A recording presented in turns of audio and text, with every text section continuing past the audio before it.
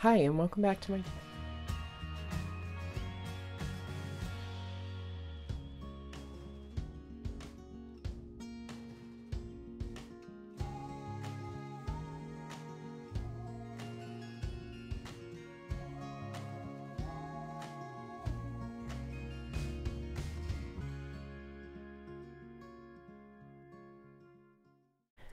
So today I'm going to be talking about the monthly dashboard pages. It took me a long time to figure out how I was going to use each dashboard in each of my planners, and even now I'm still kind of playing around and making adjustments, but I thought I would set up how I'm using them as of right now in hopes to kind of help you figure out how to use them, or just if you're curious.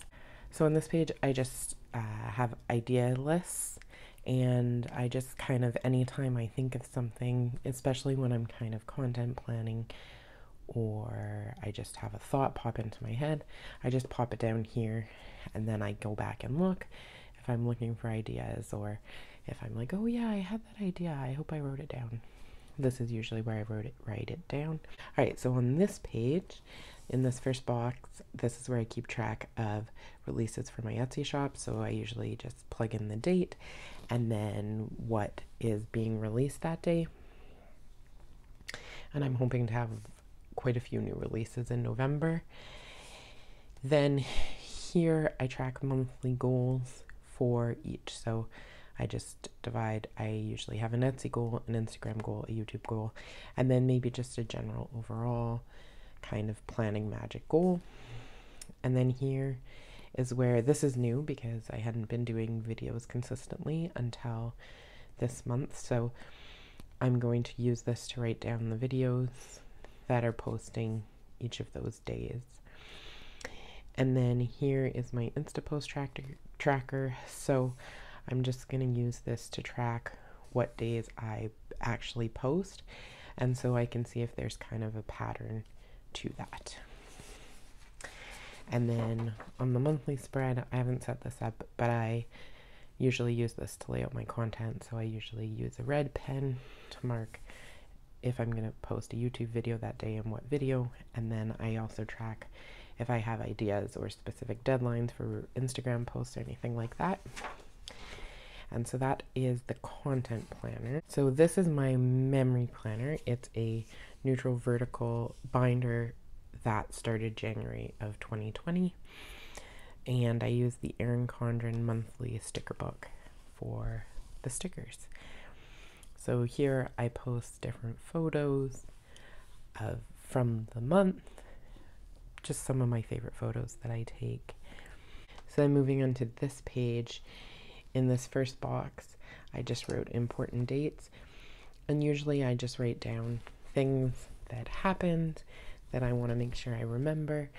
So if I'm going back through my memory planner looking for, oh, when did we last do our date night or go out for dinner or something like that, usually I have put it in here, and so I can go back and look at that.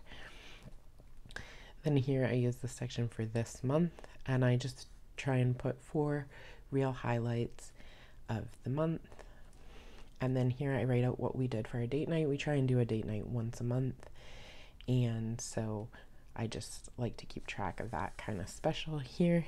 And then here is favorite story of the month, and I usually just write out something that happened that I really want to remember, especially if it's something little that maybe wouldn't go into the full spread because it was just a little thing that happened, but it's just something that I want to make sure I remember.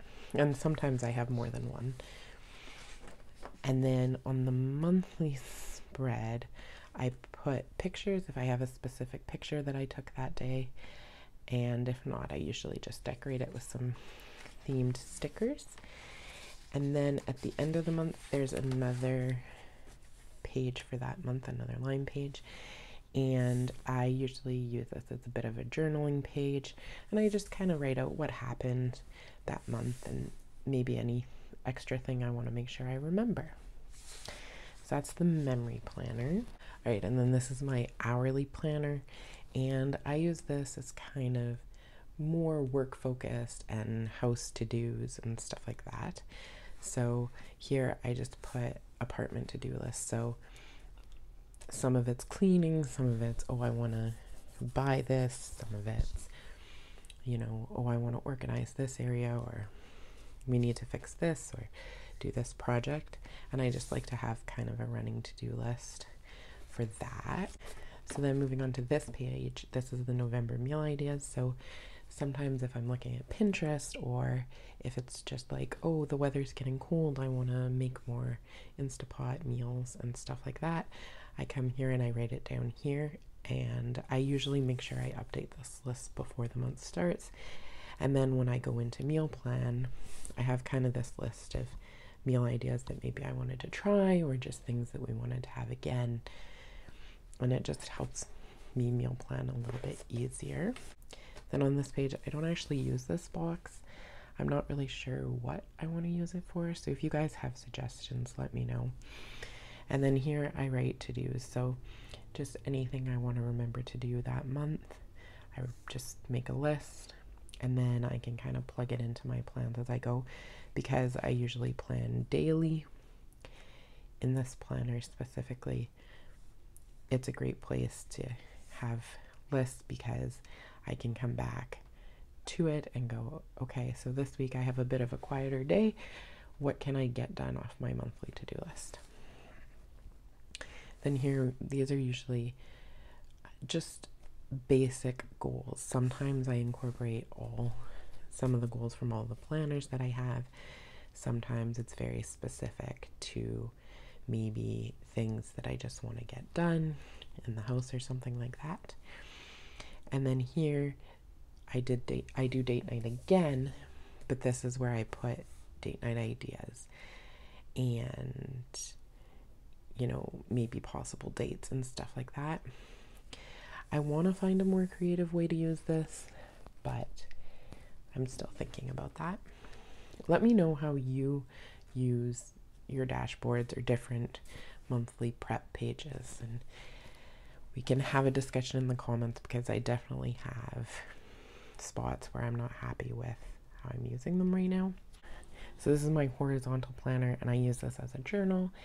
And so here I kind of write a letter to myself, maybe things I want to think about, things I want to kind of leave in the previous month, things I want to carry over, just kind of encouraging things. And I actually like to go back and read these. I like to go back, like before I write November's, I'll read October's and see if I kind of addressed the things I talked about, or the things I wanted to do, and what I could do going forward.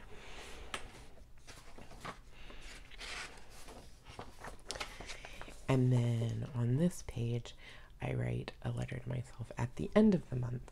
So usually I go back, and so when I go to fill in the previous page, I'll go back and I'll read October's, and then I'll write October's end of the month, and then I'll write November's beginning of the month. And it's just a great way to kind of check in and really think about the future, but also kind of reflect on what happened in the month before. And then here I usually write an encouraging note to myself. So maybe sometimes I have a word I want to focus on that month, sometimes I have just a thought or a quote, and that's usually what I kind of write in here. Then personal goals, I will try to use it to keep track of, you know, what self-care do I want to do that month, or what can I really strive to do better within myself. And then here in December, I usually write, what do I want to think about going forward for December? So with December in mind, what do I want to focus on? And then here I like to just write out things that I'm grateful for. And I usually write out a bunch at the beginning of the month. Sometimes I'll come back to it and write something in as it happens. And then sometimes I end up filling it out more towards the end of the month. So that's in my journal. And then the last one, this is my vertical, and this is definitely my catch-all planner. This is my go-to planner, especially if I'm in any kind of planner funk. This is the planner I pull for. So here I keep November to-do lists, and I break them up into sections. So just flipping back to September because my October page was actually pretty empty.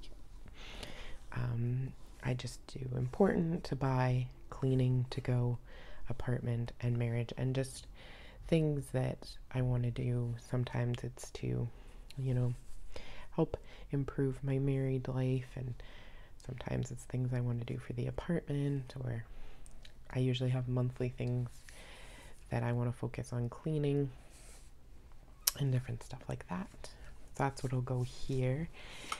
And then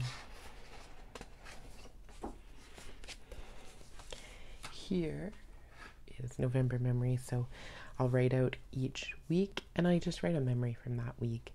And I just like to have, even though I have a specific memory planner and a journal, I really like to have it in my main planner too. As I said, this really is where all my planners kind of merge into little bits of each planner is in this planner. So here I have an important dates again, and I just write out what we have going on, any plans, so that when I plan for the week I can just come back and check this list and make sure I've got it all checked off. Then here, this is goals, and this I try and do.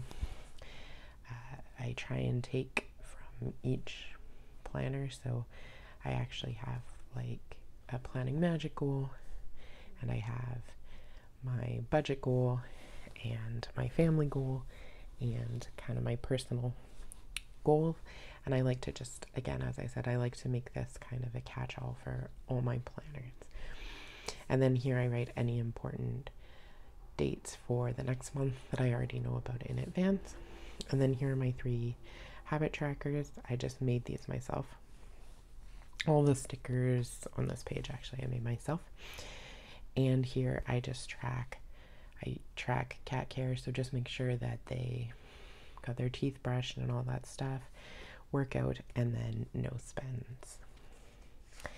And that is how I use all the different dashboards in my different planners. Alright, so that is how I use the dashboard pages in all my different planners. Let me know in the comments down below how you love to use your dashboard. If you have any great ideas to share, that would be great to hear. And I will see you next time. Thanks for watching. Bye.